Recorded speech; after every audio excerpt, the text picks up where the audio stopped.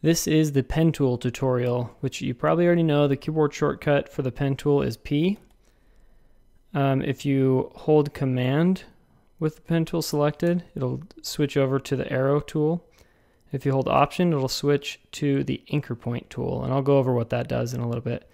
In this command to switch to the arrow, this works with just about any tool in Illustrator. That's just kind of the fallback. It's pretty nice to just be working in the pen tool and be able to immediately hit Command, select an object and move it, or etc. So just a nice time saver. Here's some other keyboard shortcuts that you can use with the pen tool. And I will just show them as I'm building a shape. So how the pen tool works, if you just click and let go of the mouse as you click, it'll create these straight, sharp edges. If you click and drag, then you'll see these handles come out and your line will have a curve. And you can mix, obviously, a sharp and a smooth anchor point for your shapes. You'll need to do that with most shapes you're building. But while you're dragging these handles out to create that curve, there's a few tricks you can use. So as you drag and hold Shift, it'll lock the angle to 45-degree increments. So you can build out kind of some smoother curves generally. Some people, when they're doing custom type, they will only use horizontal and vertical anchor points on all of their anchor points unless they absolutely need to use a different angle for like one single point. And so it's a way to kind of keep your artwork cleaned up, and so you can just hold Shift as you create each one of those different angles. And you'll want to wait to hold Shift until after you click down. So I'll show you. So if I put an anchor point here, if I hold Shift before I click, it keeps the line straight. So it'll place the anchor point exactly, in line with that original one.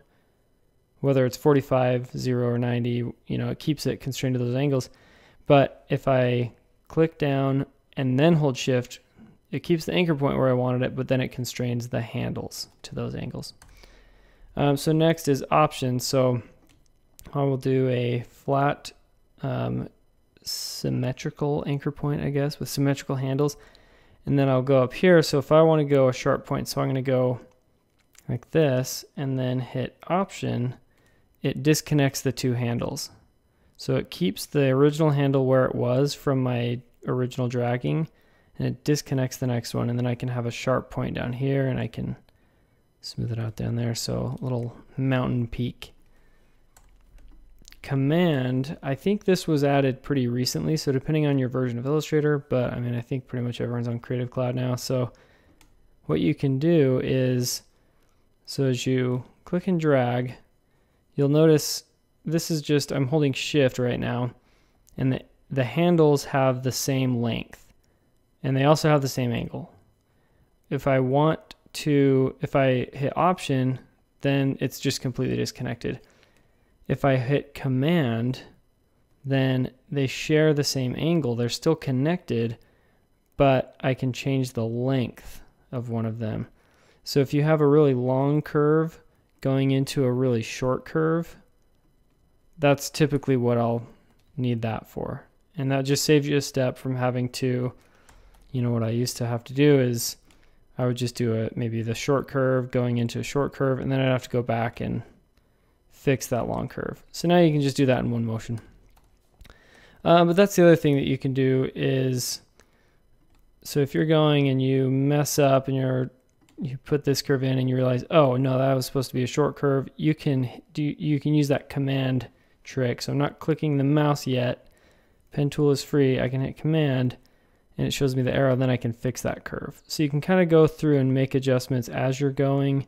Typically I'll wait until I have a full curve done, and then I'll go back and fix things. But if there's something that's just really distracting you that you want to fix right now, that's a way to do it. Quick side note, I totally forgot to mention this until the very end of this video, but another huge thing with the pen tool is when you click, if you missed where you wanted that anchor point, before you let go of the mouse, you can just press and hold spacebar and it'll reposition that anchor point. So anywhere along your curve, you can lay down an anchor point, hold spacebar before you let go of the mouse, move the anchor point, and then when you let go of the spacebar, you can still adjust the angle and hold option and do all the other stuff.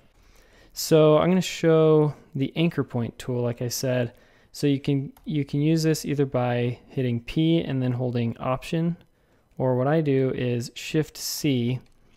I know at one point this was a default keyboard shortcut, and I can't remember if they removed it or maybe removed it and replaced it. If you would like to use this keyboard shortcut and it is not the default option, just hit Command Option Shift K to pull up your keyboard shortcuts. And then Tools, just type in anchor point and just select it here and hit Shift C, and it'll add that, and you'll have to save those shortcuts if you don't already have it added. So anyway, anchor point tool. So I have standard circle, 4 anchor points. So if you just click on an anchor point with the anchor point tool, it'll convert it to a corner, which means that there are no handles.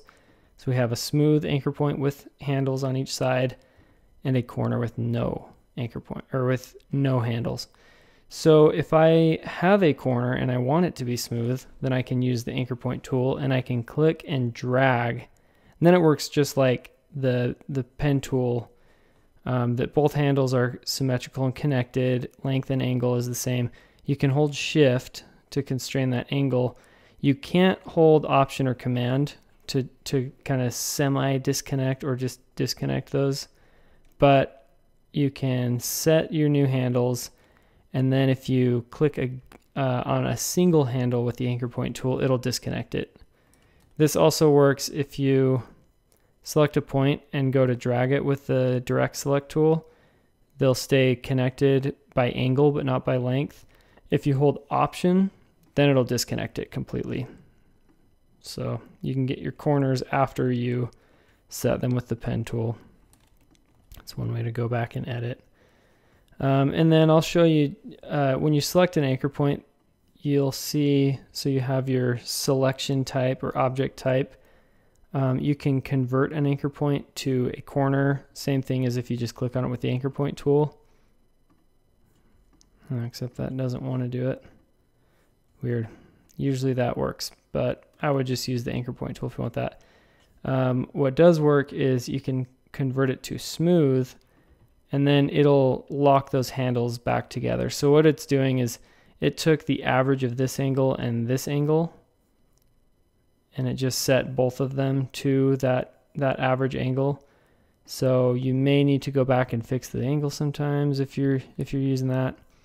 But that's a nice way if sometimes you will disconnect the handles and then realize later as you're fixing and tweaking your artwork that you actually did want those handles connected, and maybe you just can't quite get them right and exactly the same. You can convert them to smooth, and if you have to tweak them, you can, but now they're back connected, so it'll be easier to edit again. If you want to split a point, you can use this scissors tool up top, and now you will have 2 points that are in the same position, I guess, so you need to drag one off. Or what you can do is if you hit C, then that will give you the scissor tool, and then you can click on an anchor point, and that'll do the same thing. It'll split it. And if you use the scissor tool and click anywhere on the path, it'll split that path in that point. You can kind of skip a step that you don't have to select and then hit the tool up top. That can maybe save some time. I use it quite a bit, but just personal preference. So if you're not completely bored of this tutorial by now, I'm going to just show the pen tool in action a little bit and trace the shoe by Chuttersnap, this photo he took. And I wanted to show a little bit of my specific process when I'm tracing images. I have found to work the best is I will create a new layer, and I'll just name this reference, and then I'm going to select I have this photo group, so it's got the username and it's got the photo. I'm going to drag it onto the reference layer, and then right now it's the only object on the layer. So I have all of the objects of the layer selected. But what you can actually do is if you click this circle, that selects the layer itself. So I'm going to select the layer itself. I'm going to switch the blend mode to multiply, and I'm going to lower the opacity. I usually do about 75%. This is kind of a dark photo, so you could maybe go even a little bit lighter than that. But what that does, the reason why I said select the layer and not just change this photo to be lighter, is if I'll take this little pen tool graphic. So I'm going to move that over here. So it's on the lower layer. If I select that and move it onto this upper layer, it'll fade out and it'll have the multiply blending mode applied to it also. I can show you that. I'll just show you that here. So it's multiplied and it's faded, and it did that automatically because I said everything on this layer I want to be multiplied and 65% opacity. So that saves me some time if I'm dragging in multiple reference images one by one. Once I have the layer set up, it's just a quick drag and drop onto that layer. And then I will lock that layer, and then I'll draw on the layer beneath it. And the reason I like to do it this way is I'll usually pick a bright color, and then I can do a white fill. And as I start drawing, you can kind of see the fill shown up here. So just to show you what this shape kind of looks like, and then I can do, you know, the soul coming over it. So because I have the image on the layer above, I can still see my whole reference image. If it's on the layer below and I'm using a fill, then I can't see the image. So what you're going to want to do if you did that is get rid of the fills so you can still see the image below, but then you get these weird overlapping shapes. So I put the reference image on top, multiplied, and then draw underneath it, and I can use a fill to hide. It's more accurate to how I'm actually trying to draw, that I am not seeing all of these hidden strokes that I'd have to just go back and hide eventually. But anyway, sorry, that was pretty long-winded. I'm just going to get to it. So how I'm going to draw this shoe is I'm going to trace the upper, and then I'm going to trace the sole separately, and then we can use those. We can do separate colors, and it'll be a little easier to edit the artwork. This is basically what I would doing if I worked for Adidas and I was creating a render of this shoe, and then I would use that to actually design and choose colors and patterns and things like that. So anyway, so I'm getting to this spot where I want a curve going into a different angle with a curve. So I'm holding Option, it disconnects those handles. And actually I'm going to change the color of this layer so you can see a little bit better. Let's see how green looks. Yeah, that looks better. Okay, so draw that curve up. So that's just a normal handles, but I'll kind of try and match the angle of this tag. Now this one, I'm not going to drag from the point.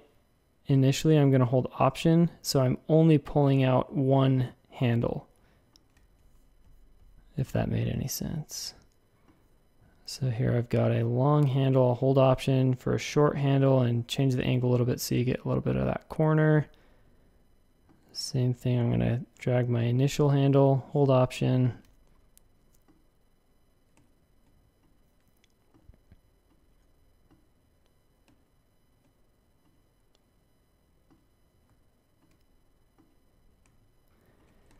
And if you haven't used the pen tool a lot, then even tracing images can be kind of frustrating. Maybe you'll have to go through a lot of trial and error until you get comfortable kind of recognizing where on the shoe or whatever image you're drawing. It takes a while to recognize how far you can go without placing a point.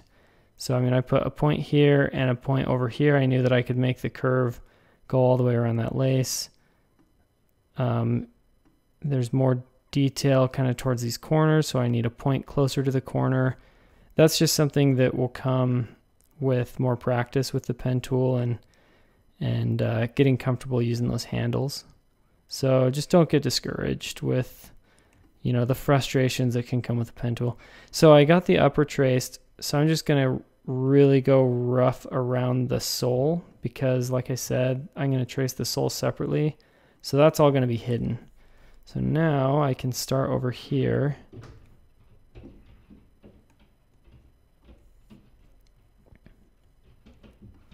So now I'm going to go back and just edit. I'm going to pull this handle a little bit longer so that curve is a little more dramatic. And then I can just carry on because using the arrow on a handle doesn't break your current path. So you can make adjustments like that and then just continue on where you were. So I hope I'm not going too fast. I hope you can kind of see what I'm doing when I pull a handle out and hold Option and pull it up. And again, that's just something that comes with practice. It might be kind of awkward to be using keyboard shortcuts while you're focusing on these handles, but as you get more comfortable with it and just kind of practice using those little shortcuts, the Option and Command and Shift if you need to keep it to 90 degrees. Okay, so same thing, I'm to the end of the white sole. I can go add in another sole there if I want. I'm gonna follow the bottom of this white sole though, because I don't think I want to have another layer on the bottom here. I'm not going for accuracy necessarily. If you're building this for, like I said, if it's like a product render that you're going to actually use to design, then I would say accuracy is a lot more important there, because you want to see if the sole is bright red, then how much of that bright red are you going to see from this angle. And for this, I'm not too worried about that. I'm more worried about everyone falling asleep right now.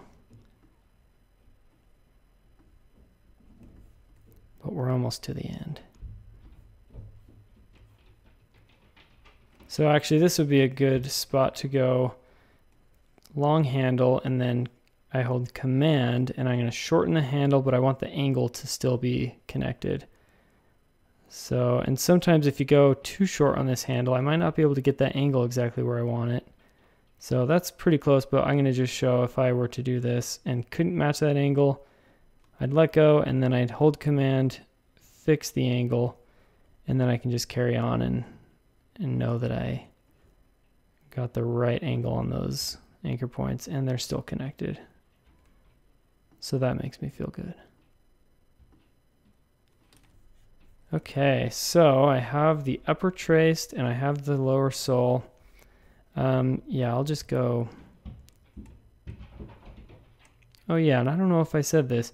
When you drop an anchor point with the pen tool, you can hold spacebar and then you can adjust the position of that. And it's not just the first one, that's any anchor point. You draw the handles, you can still hit spacebar and adjust the position. So I'll just finish off this outsole. Oh, and I didn't hold Option when I started this, so now I have to go back and hold Option with the direct select tool, disconnect those handles, and that should be fixed. So now you can hide your reference layer and see what you're working with, and that looks pretty good, I would say.